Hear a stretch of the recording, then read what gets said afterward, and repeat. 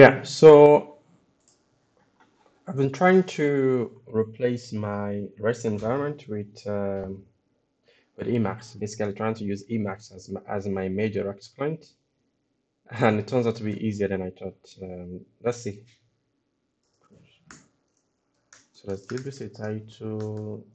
Let's call it REST client. Then from there, let's basically what do we need in a REST client? Ability to make requests and ability to choose environments basically. So let's just have something simple for a set. So let's have a get request. So I'm coming. Um, I have an HTTP bin running on my localhost, so I can just go there and let's see. So let's have a get to HTTP localhost and 8888, right? So if I run this, everything should be fine. Good.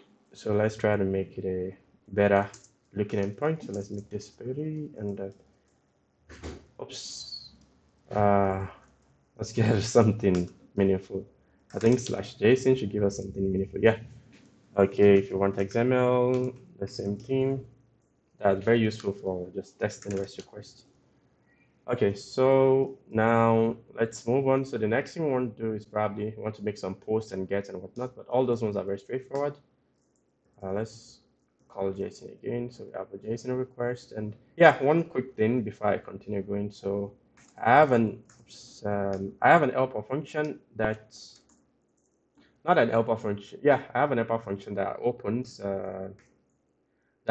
my JSON in a new the org-babel in a new buffer because of JSON. Because sometimes I can have a very large JSON and I want to filter and I want to sort of like use JQ in a more interactive way.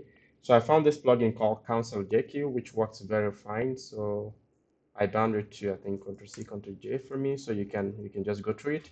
If you're not sure of the keys, you can go like this and you get the keys and you start navigating from there. So start slideshow. Then we get something. If you're not sure of the keys you're looking for, you can do this and we can go there into the title and things like that and you get your values. Dot slides, then we can keep going as well. Slide at 0, dot title, something like that. So which works quite well, and if you press return, you get the value. So I don't really need this one for now. Yeah, so let's continue with our JSON. So this for get request, and yeah. So let's just assume that we want to make a couple of requests. So let's call this one let's just call it get. Let's just go to get entity and let's have another request. Let's call it first entity, which is basically going to be something like this. And other than it's just going to have a body inside of it. So let's change this get to post and oops, another mistake for me. What happened just now? I'm actually not interested in the link. Okay, good. So let me do that again. No, for last time, slash, let's call it anything actually. Basically, what this one does is that you get the result of anything you post into it. So if you have something there, I can also open this one so that I can view it somewhere better. So let's just send a JSON body. So let's add content type. Applications for JSON. And let's put in a JSON body. So let's just say sample, or let's just go to some value, something like that. Yeah, so that should be fine. So if I run this one now, let me get rid of this one for the distraction. So if I run this one now, we should get basically the data we're sending. That's how it works. Anyways, so where I'm going is that you can see we are repeating the host names in multiple places. So we probably want to get this one out into a variable. So let's get this out into a variable. Let's call it host for now. Let's do the same thing here. Let's call it host. Then let's have a section before that. Let's just call it variables. Yeah, let's call it variables for now. So inside there, let's have. I actually found a trick that's kind of interesting. So you can simply have something like this. You can have a name.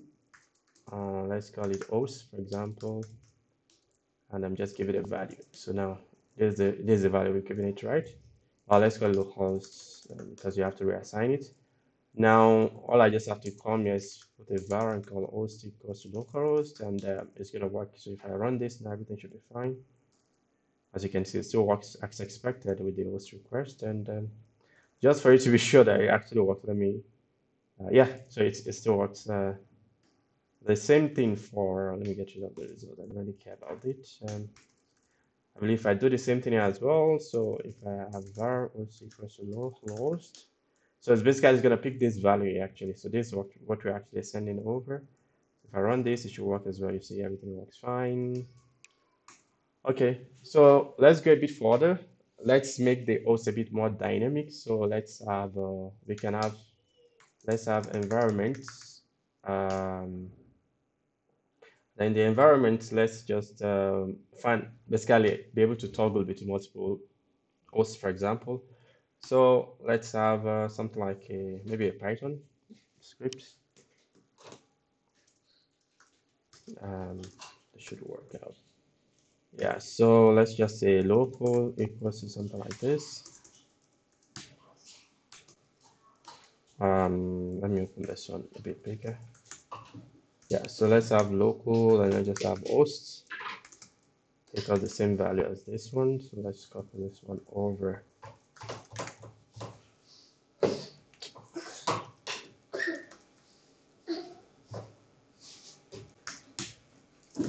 And let's have prod as well to be the same value.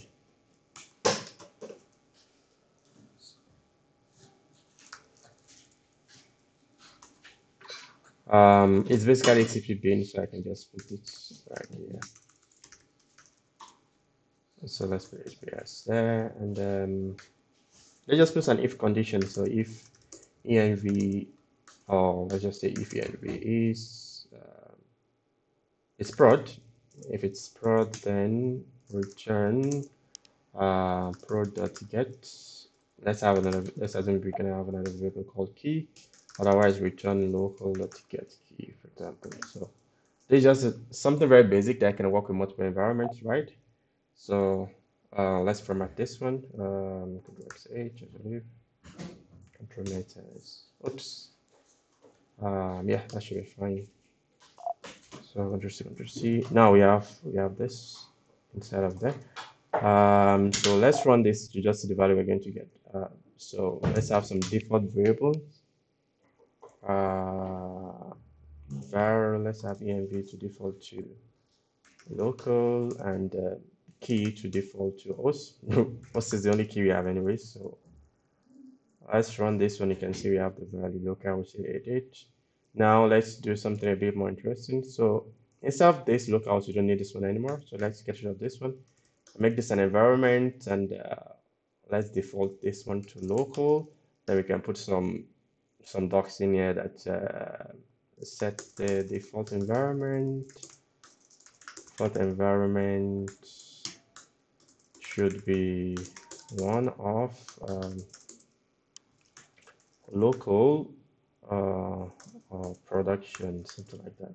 I think we call it prod, right? Yeah, it should be one of local or something like that. So now we have a variable called env. So now all I just have to do, let me use environment just for clarity. Then let's change this one to the variable environment. Now watch this. So if I Control C twice, now I get this, right? So let me change this one to another environment. So let's call this prod. And if I Control C twice you see we get the value as well. So this one essentially become a dynamic function that we can use in an environment. So if you just want to toggle the other environment, just come up here and you have your environment. So let's change this back to local. So if I run this, you can see we get the locals, right? So let me get rid of this one. I don't really need it. Now let's go on to do more interesting things. So now let's give this a name. Let's call this GetEnvironment, for example. I think that's fine. Then let's come all the way to our request now. So we can now do something like this. We can now say host equals to GetEnv host. That's interesting because it's just like a function, right? So whichever one you define gets the value passed into it. So in this case, we're going to get the key for host as we've defined, as you can see. So get an host, then Oh, sorry, get M should be low. Sorry, I put the environment first, right? So let me reverse it so that I can make the key is the more important one, so the environment can be optional, right? Yeah, so now if you come here and you just have get environment for let's call it host actually. So now it's gonna default to this environment. So if you run this now, everything should still work fine. Perfect, right? So if you go into this place and change it to prod, if I run, oh sorry, if I run this now, as it, let me see, oops, something, I'm coming in 1 second. Yeah, this actually prod. Yeah, because I'm getting a JSON endpoint. So let me go into a more obvious endpoint like anything, for example. So if I run this one now, we should get, yeah, as you can see, this is actually the one from HTTP bin, right?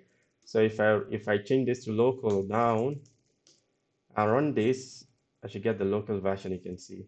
So exactly, so that's it. It's that simple. So toggling just this variable and you get your environment set.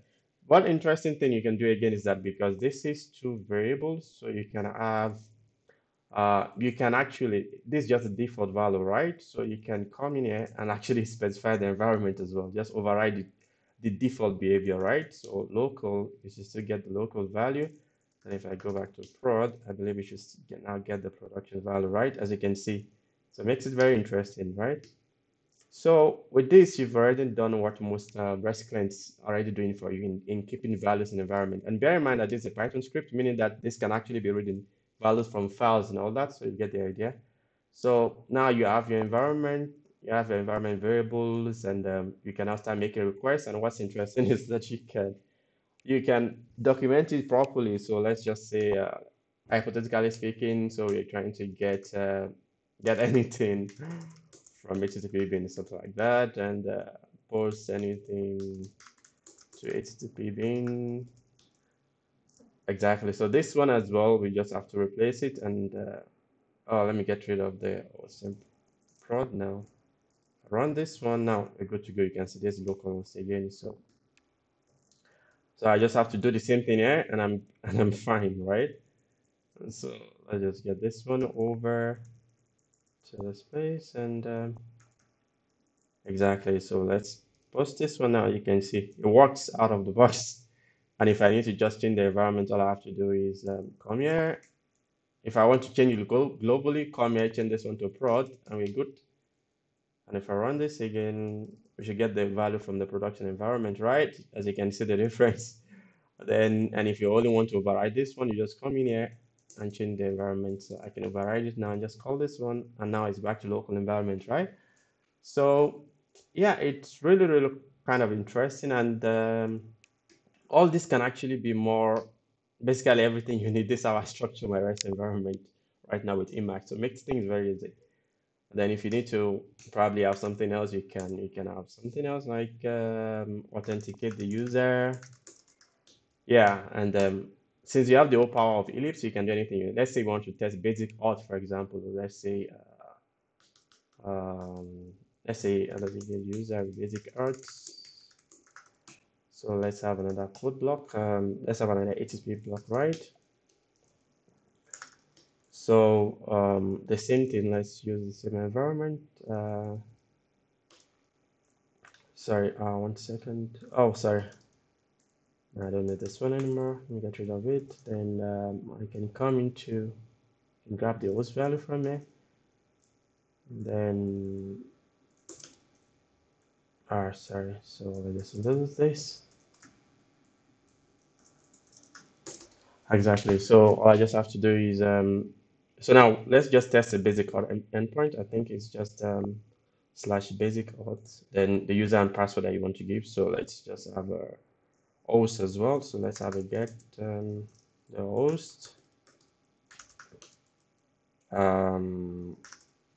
Sorry, basic auth user and password, right? Basic auth. Then we have, let's just say, some user, some pass. So if you call this now by default, things shouldn't work. Oh, I think it defaults to prod. We don't need to default to prod anymore. So let's go back to environment. So let's call this one. You can see. So let's run this now. Unauthorized, right? Because we're not setting any authorization. So let's just put an authorization header there. Authorization. Now we need the base specifier encoding of the user and password to have the right value. Just to show that it's work, let's put some values here and let's see if it's going to work. Of course, it doesn't work. So we can simply say, so we can simply have something like this and just call it, let's have a new source actually. So source, then let's just make this one an Emacs libs very straightforward. So let's call this one out. Ah, sorry, name, it should be name. Oh, yeah. Now, so basically, I think there's a function called base64 something. Yeah, encode string, and you can just put the username and password, some user, some pass. Of course, all this one can be dynamic. I'm just you just get the idea, right? So if I Ctrl C, we get this one back. If I execute this, should get the value, right? So now we don't need the result, I can get rid of it. So now all I just have to do is come here and say var os equals to this, and let's say auth equals to basically the name, or let's call it token here, equals to auth, right? So if you come here now, you can simply say authorization and put auth there. Does it work? Oh, sorry, one more thing. Basic auth, and we should be fine. Oh, I called it token, sorry. Yeah, and that's it. So let's make it pretty and we should be fine. And that's it. We get a valid JSON. So that's the whole idea. Like it's quite interesting what you can do with hug mode. Like you're like really pouring out your mind as you're working on it, and you have all your documentation there, and there's nothing to miss. And of course, this is just a rough one, so you can see the possibilities of working using Emacs and org-babel as your expert. Thank you very much.